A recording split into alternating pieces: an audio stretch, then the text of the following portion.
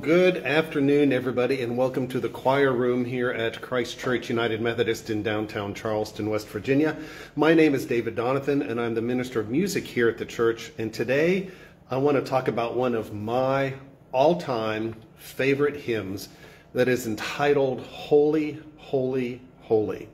Now, this Sunday in the life of the Church Universal, people all around the world are going to be celebrating what is called Trinity Sunday. It's the day after Pentecost, and it's a Sunday where we focus our attention on the idea of the Trinity, which is God the Father, God the Son, and God the Holy Spirit. And this particular hymn, Holy, Holy, Holy, was written specifically for Trinity Sunday. Now, I'm not going to get into a whole lot of theological discussion around the Trinity because even seasoned theologians sometimes have a hard time portraying and discussing what the Holy Trinity is. So what I'm going to do today is talk about this hymn specifically and how it relates to this coming Sunday. It has a pretty significant history. The text to this hymn was written in 1826 by an Anglican priest by the name of Reginald Heber. Now, he was an award-winning poet, was a priest in the Church of England, and was eventually elected to be a bishop in India, specifically the Bishop of Calcutta. But unfortunately, Reginald only lived 43 years. But during his 43 years, he was extremely influential in bringing hymn singing back into the Anglican Church. During this time, there was a lot of music. This was the Methodist, the big growing season of the Methodist movement in England. And there was not hymn singing allowed in the church at that particular time. So Reginald took on the task of writing hymns for every Sunday of the year. And this particular hymn was one that he wrote in 1826 that was specifically for Trinity Sunday. And a lot of times his hymns would be sung after the sermon, but before the Apostles' Creed. So the song would be sung at that point in the service at that time. So he wrote this particular text based on Revelation 4, verses 8 through 11. And here again, Revelation, it can be an extremely difficult and an extremely hard to understand book of the Bible. But you'll hear the text here in just a minute. And it starts off from the book of Revelation, chapter 4, verses 8 to 11. And the four living creatures, each of them with 6 wings, are full of eyes all around and inside. Day and night without ceasing they sing, Holy, Holy, Holy, the Lord God Almighty, who was and is to come. And whenever the living creatures give glory and honor and thanks to the one who is seated on the throne, who lives forever and ever, the 24 elders fall before one who is seated on the throne and worship the one who lives forever and ever. They cast their crowns before the throne, singing, You are worthy, our Lord God, to receive glory and honor and power, for you created all things, and by your will they existed and were created. So the text to Holy, Holy, Holy came from this book of Revelation, chapter 4, verses 8 through 11. So as I mentioned, Reginald Heber, an Anglican priest, wrote this hymn for Trinity Sunday. Now, Trinity Sunday, as I mentioned, is this coming Sunday, and so we are going to be singing this particular hymn in worship. It's one of my favorites. But you really can't sing the hymn without the music. So the tune to Holy, Holy, Holy was written by a gentleman by the name of John Dykes, who was also an Anglican church musician. And it's the name of the tune that goes with Holy, Holy, Holy is called Nicaea. Now, this is a reference to the Council of Nicaea, called by Constantine I as an effort to come to a consensus of what all the religious holidays and the religious meanings would be. And it was at this Council of Nicaea that that group of bishops created the doctrine, as we say, of the Holy Trinity. And so since the text is about the Holy Trinity, John Dykes wrote the tune and named it Nicaea in honor of the Council of Nicaea that created the doctrine of the Trinity. So you with me so far? So what's interesting about this hymn is the way that it's written, okay? If you know the tune, which I played a little earlier, it was a piano arrangement by the contemporary pianist Jim Brickman, but the traditional hymn starts like this.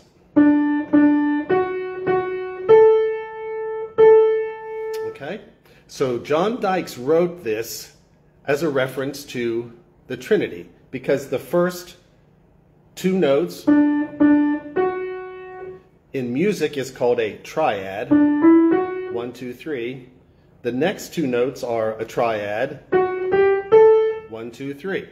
So it's a reference to the Holy Trinity, just in the way that he wrote the opening lines of the hymn, which I think is fantastic. Now, this particular hymn is one of the most beloved hymns from this era. It's touted as being one of the best or the most well-written hymns. It's singable. It lies within the perfect range. It's easy to remember. It's just hailed as one of the greatest hymn tunes of this particular time. So all of this together, the text by Reginald Heber, who was groundbreaking at the time in England of trying to get hymns back into the church, and then John Dykes writing a tune that specifically even focuses on the Trinity, because just the way the notes are written in a triad form brings all of this together when we sing the hymn as a congregation.